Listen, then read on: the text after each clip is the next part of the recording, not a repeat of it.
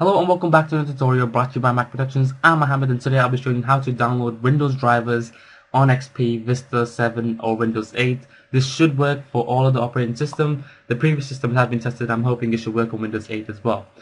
Now before you start installing your Windows drivers, you'll have to think which drivers are already installed, and you need to know which ones are installed and which ones are not working. And what happens is some people think that they'll just go online and find the drivers and install. You can't do that. You have to make sure you get the right drivers so you don't end up messing up your computer and having to reformat again. Now, to find out which drivers are already installed and working, you'll click on the Start button, right-click on Computer, and click on Properties. When you do that, it will bring up the system information. Now, you'll need to click on right here, Device Manager. Click on that, and it should open up the Device Manager, which will show you all the devices that are working.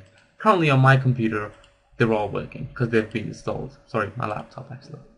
Now, if for some reason a keyboard driver is not installed, it'll have this triangle next to it, a yellow triangle with an exclamation mark, and that indicates that driver is not working or is not compatible. So you'll have to probably update it or download the drivers for it.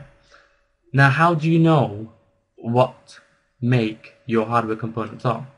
So to know which company they're from or to find out more information about them, we have a very useful tool by Windows called System Information, which allows you to gain all the information about your hardware peripherals connected to your computer. Now if you go ahead and expand the components section, you'll see there's quite a lot of stuff here which we can use. You can even go into hardware resources for the stuff, but we don't actually need that at this moment in time. Say for example, if my display driver is not working, then I would come on here, click on display, and I would just look, and there's the name. I have an ATI Mobile Radeon, and it's a 1 GB graphic card. And with knowing the company, what I can do is I can go onto the ATI website, I can type in the name of the graphic card, and I can download drivers from there. Just to show you an example, let's go on ATI drivers. And there we go. It should take you directly. What you do is you just select your graphic card from here, and so on. That's it. Simple as that. Now, one of the other options that people have or they can use is to actually use a program itself. A program like DriverGenius Pro. DriverGenius Pro allows you to scan your computer and download so it does everything for you. Now, I have the link to download this setup in the description down below, so please feel free to do that. And please, people, don't complain. There's no ads. What you do is you just simply click on that, and it might show some sort of stuff down here, and you just have to wait for this. Please wait, and it'll click skip ad. When you click on skip ad, it'll take you directly to the download link. Okay, now when you have downloaded it and it's extracted out, what you do is you click on this one, the setup, and you just go to the setup. I'll do it right in front of you. Next, and you want to copy that, need it for later, and create desktop icon, no problem, and install. When it's installed, please do not untick this. You don't want to launch it before we finish cracking it. So click on the finish button, and then when you've done that, you want to open up any, so just go on Start and click on Computer, and that URL you copied, you just want to paste it here. Now, if you didn't, then I'll just show you. Go on to OS, and if you're using a 64-bit Windows, then you click on x86, or if you're using 32-bit, you just click on Program Files, so just go in here. There it is. Click on DriverGenius, and when you're in this directory right here, you want to click and drag this DriverGenius.exe file, which is 2 MB big, and you want to drop it here, and then it'll ask you to replace it. I'll just say move and replace. Make sure you replace it, don't copy. When you do that, now you want to run the program, so double click on the file and it should start running. Do not update this program. Everything should be there. So you say would like to update? No, thank you. When it opens up, just click Start Scan.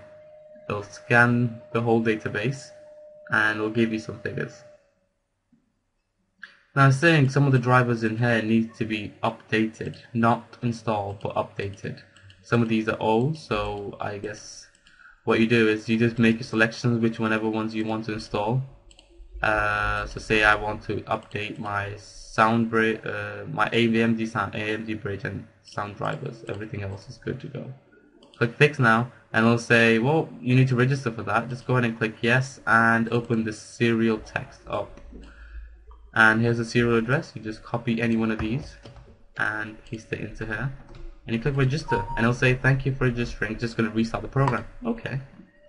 And when it restarts, you're good to go. You just click the scan button, and just in a moment it will give you the figures again, and you just choose the ones you want to install, and that's the other way you can do it.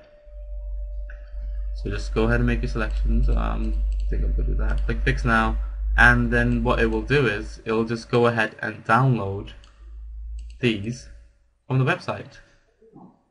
One of the other things you can do is you can simply go on start and type in system information, and when system information comes up, it'll take you directly to the system summary, and it'll show you the manufacturer of your computer or laptop, and it'll show you model number and what type it is. So mine's a Dell Studio 1558 with 64-bit system based. So using this information, we can go on Google and type in Dell Studio 15 drivers download Windows 7. So if you download it for XP or Vista, just type in that, and it'll take you to the support website from Dell. And this is quite a useful website. So if you have the service tag, which you can find at the bottom of your laptop or your computer, if not, then you can use these other services. I like to use this one. Choose a product from the list, click continue. Mine's a laptop, mine's a Studio, as it says right here, Studio. Now it's 1558. So all we do is we'll just look for that, 1558.